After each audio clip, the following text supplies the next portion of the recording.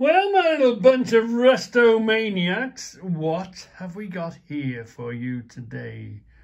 For our delight. Look at this, look at this, look at this. Wow, wow, wow. We found another gem. Look at the beautiful condition of this book. Wow. Look at this gorgeous, gorgeous book. And just before we indulge ourselves in this book, let's have a quick sniff of oh, it's a bit like smelling, you know, a leather in a leather car. You know, you go open an old leather car. It's the same sort. Now, when I saw HSS, I thought, High Speed Steel Limited. But no, look. This is an engineering distributor and steel stockholders from Teddington, Middlesex. Might be interesting to Google it and see what it became, or is it still going? And agents for, look at this now. I don't know which way to, I don't know what to, I don't know. I've got so much to show you, but what I'm going to do, it has the index, all that sort of, you know, usual thing, but I'm going to show you something. I'm going to pique your interest. I'm not going to keep you waiting. I'm going to find what has driven me. I haven't found one of these before, in this book before. And it's absolutely, here we are, look at these. Look at this, there's a Myford in here, look. A Super 7 and a Myford 3.5. Look at this, look at this. We've got one there, look, a Boxford. And a Little John. But look. George, look at that. I've never found one of these in any literature before in the book. A Colchester student. Wow, wow, wow, wow, wow. Here it is. Look, you recognise the bottom of it and the switches and the little cupboard that was there. Look at this. I've never seen a Colchester student I've found one in a book before. And it's amazing, amazing. And what's more amazing, George, watch this for a price. Look at this. Look at the price of that there, look. Wow, wow, wow. Lovely. And then we've got a Colchester Master underneath. And then in the back here, look at this. There's another Colchester Triumph. A Colchester Mascot. Colchester, look at this. Wow, wow, wow. Yeah. So anyway, that's what an opening to a book. What about, you know, we find you the impossible things to find. So let's have a flick through from the back. Let's start in the back here. Let's see what we can find. Bostic, a well-known name. What's great about these books is you can see what they actually look like, what they can, you know, what the packaging looked like on these things. Steel and for putting oiling stuff. Look, there. There we are. Another Norton abrasives.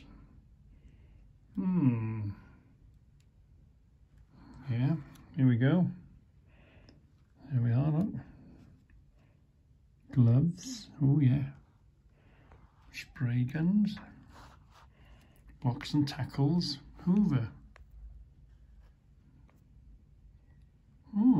Electric motors. Oh, a little advert there, look. I have to find them, look. Block and tackles, the chain ones. Yeah, we've got a few of those, haven't we? To make a hole. Lovely, aren't they? They knew how to make the books, didn't they? Wesco. Yeah, oil cans.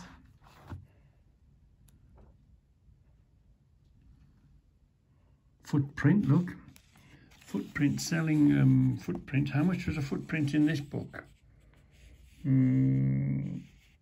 Oh, 4 inch was 3 shillings, wasn't it? And 3 and 6 for a 5 and a... There we are. So it'll be interesting to compare prices to try and date the book, because the front of the book says it's 1940s. So it'll be, we'll compare to the, because they'll all be a sort of generally the same price, but we'll be able to see how the prices have changed over the years. That's the good thing about the Buck and Hickman books.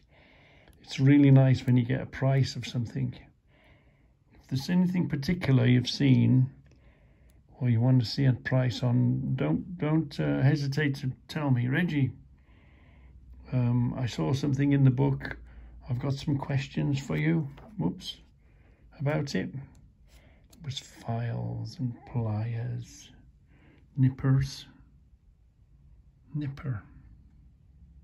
Is this the original nipper? What have we got here? Nipper, yeah. Or pliers and nippers. I was thinking of Nipex, yeah. No. Let's try and find a few makes and names. Gilbo, you see, metal cutters, Gilbo, they're the best. So we can tell that these are dealing with good firms. The record, look, record is in this. Yeah. Oh, an eclipse, look, a saw. Eclipse, yeah. All names that we're sort of familiar with. Oh, Yankee. Ah, Yankee screwdrivers. Yeah. How much were they? You got a price? Oh, yeah. 48 shillings, yeah. For the whole of that for a Yankee, what they were then. Moore and Wright, look, we've got the Moore and Wright ratchets. Screwdrivers, M and W, Moore and Wright. Oh, they even did a pump action. Oh, a Gordon engineer screwdriver. Well. Yeah, Dormer drills. Stanley. Yeah.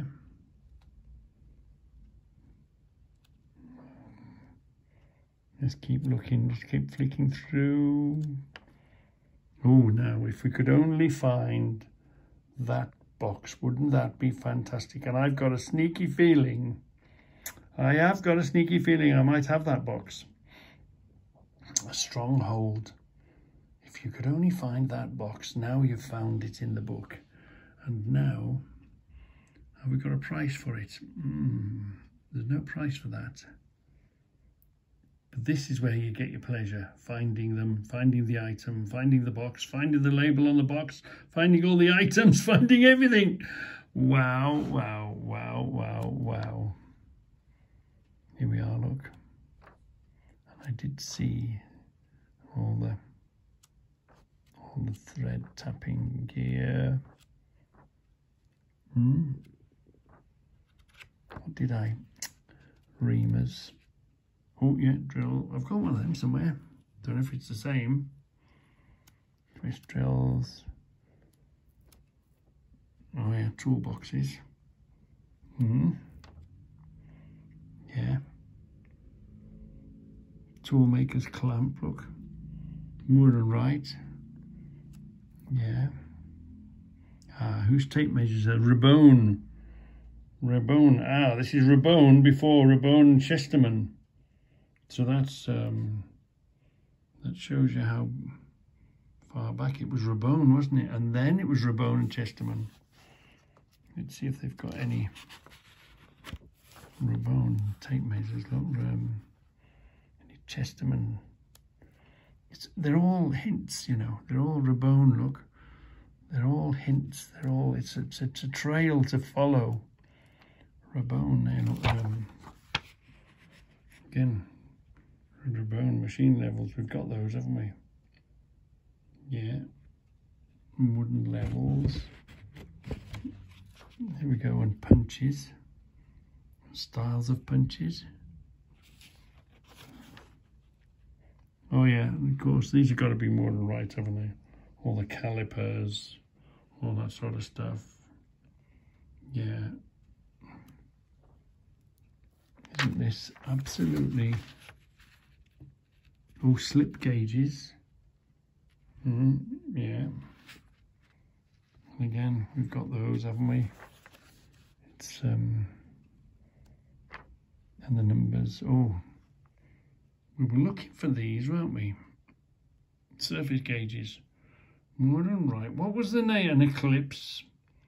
What was the name of the surface gauge we were hunting down the other day for George? Well, we've got another book in our armoury to be able to look at these things.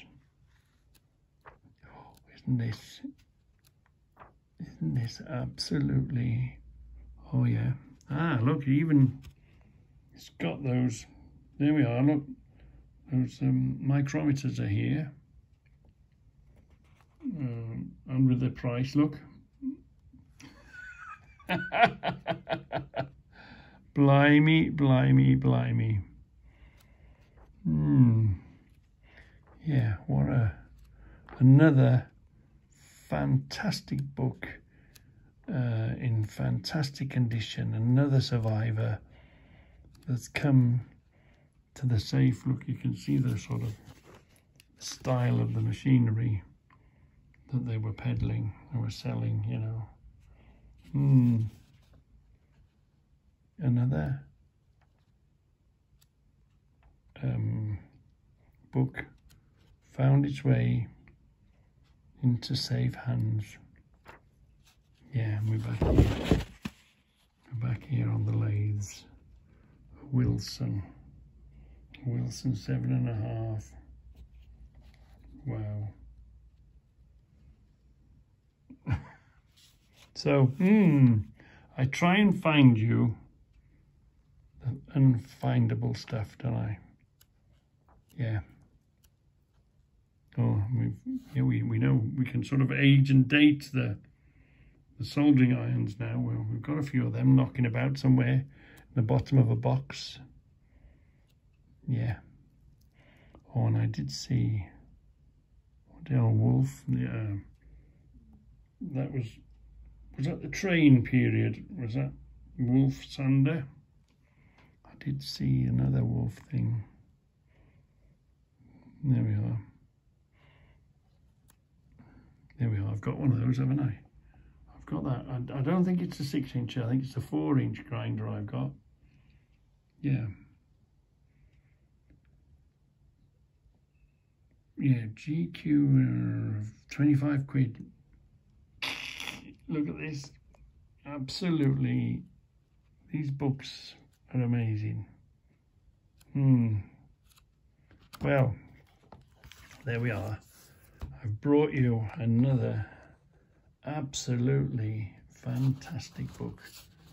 And yes, I'm just looking. It took us 15 minutes to get through that book, but I think it was well worth 15 minutes of your life. Do you think so? Let me know, will you? Let me know.